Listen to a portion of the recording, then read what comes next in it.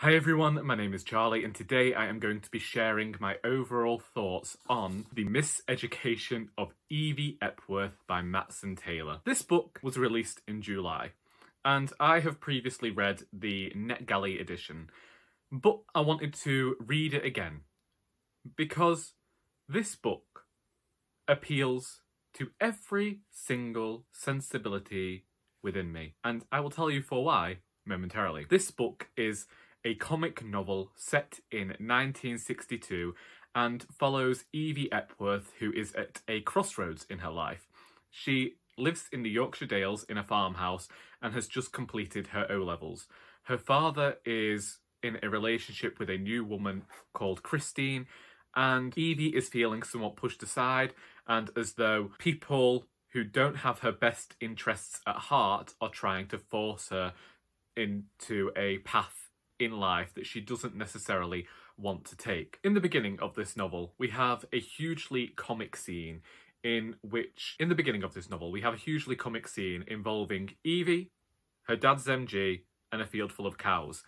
And this really sets the tone for the rest of the novel. This reminded me of classic British comedy. I keep saying to people when I discuss this book that if you've read any of my books, then this will be something that you will enjoy, because Matson Taylor has managed to do exactly what I have been trying to do all of these years with Our Doris. He has got this voice that ties in so well with the voice used in classic British comedy. And again, I use this when I talk about Joanna Cannon, but it's apt here as well, that whilst reading this, I was reminded of Alan Bennett and I was reminded of Victoria Wood, because Matson Taylor has a comedic timing within his prose that as I was reading it, I could just imagine how it would be spoken.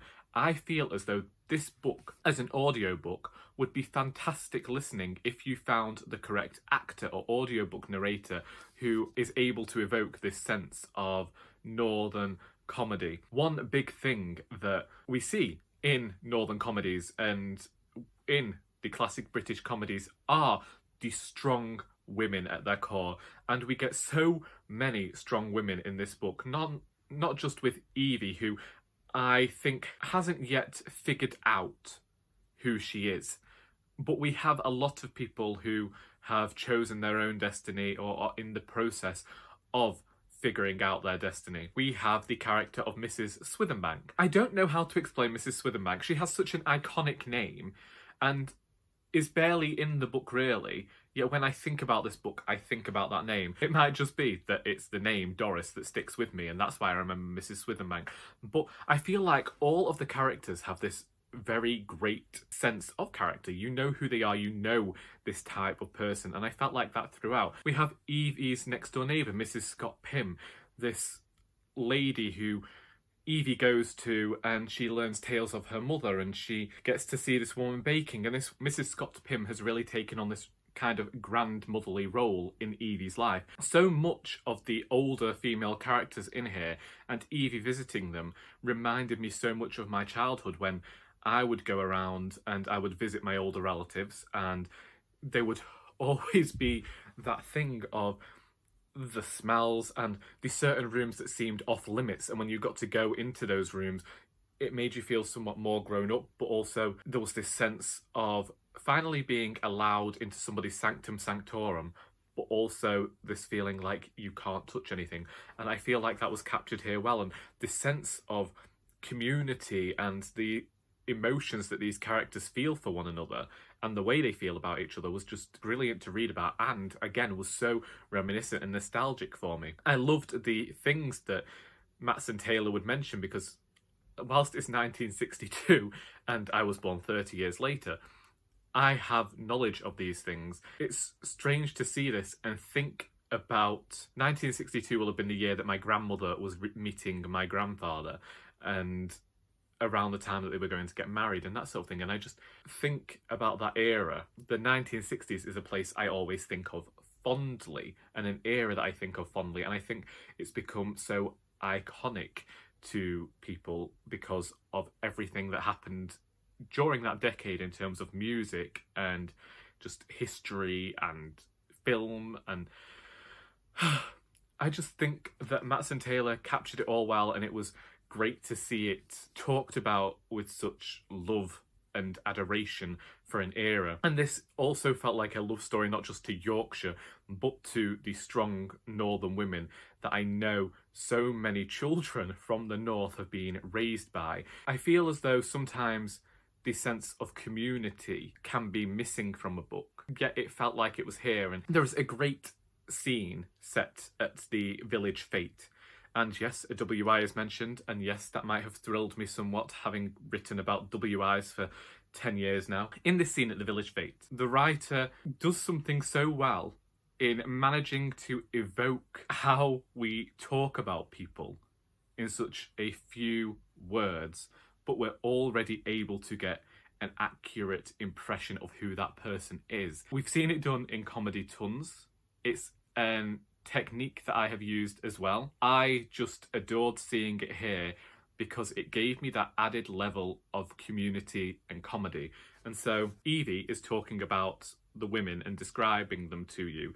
And firstly, we have Mrs Thornycroft, petite, clairvoyant gamine. And after this, we move on to Mrs Gaythorne, bad perm, flower arranger, suspected nudist.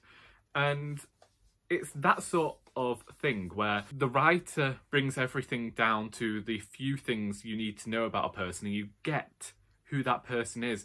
And I just felt like Matson Taylor really understood every single character he was writing about, and even the side characters, even the people who were only there for decorative purposes to help to colour the story. I felt as though I knew that person and I could figure out, and the author did as well, and the author would be able to tell you an entire story about this side character. And I love that, and I really appreciate seeing that in fiction. I say that this is the perfect book for me because it has a voice I can recognise that is such a strong voice that I was laughing at times, stopping to read lines aloud, enthusing about characters with my family members, and my family don't read.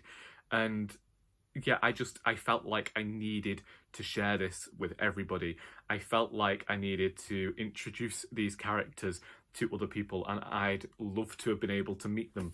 It's such a hopeful story, and having Christine in there as an antagonist and the scrapes that Evie gets into as she tries to thwart Christine and Christine tries to thwart her as well, they felt, I know that they had been featured in other stories, and this isn't anything new, this fight between a stepmother and a possible stepchild. But I didn't care about that, and I didn't care about the predictability of the story, knowing where it was going to go. There are aspects that were in here that I'd guessed, and that didn't matter, because Matson Taylor writes in such a way that this felt like Evie's version of that story. This felt like it was incredibly real, and I am just filled with adoration for this story, not just because of the nostalgic quality that it has, the comedic quality, the timing, and the prose that is just... I feel as though Matson Taylor has listened to people talk, and he has a great fondness and love for the way we tell stories in the North, and I don't see it represented in fiction often. So to see it represented here just warmed my heart, and it's definitely going down as one of my favourite books of the year. I can honestly see myself rereading it because this brought a smile to my face that hasn't happened since I read Furiously Happy. My adoration for this book knows no bounds. It reminded me of people in my life who aren't around anymore, and I was incredibly grateful for that, and grateful for the opportunity to revisit the types of people who helped to shape me and shape so many children in the North. We all know the characters within this story, and it just felt so heartfelt, so comic, and I am incredibly grateful that this book exists, and I hope that more readers discover it. I forgave the book any of its faults because it had such a strong voice, and I recognised what the writer was trying to do. I don't think that I can say any more than that. Once again, if you've read any of my works and enjoyed them, you are going to love The Miseducation of Evie Epworth as much as I did. Just know that it is a complete love story to Yorkshire and the North. And I'm from Cheshire, I know, but Yorkshire has proven to be one of my favourite places, and to see it talked about in such a fashion is brilliant, and I wish the author every success and really look forward to seeing what he produces in future. So, if you've read this book and would like to discuss it, then please feel free to do so in the comments. I hope that you have enjoyed this video, and until next time, that is all.